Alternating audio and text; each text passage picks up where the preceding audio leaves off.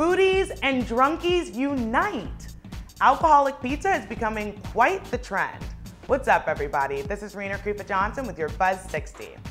Boston pizza chain Salvatore's serves 21 plus pizzas with alcohol content so high that you have to show your ID to get a slice.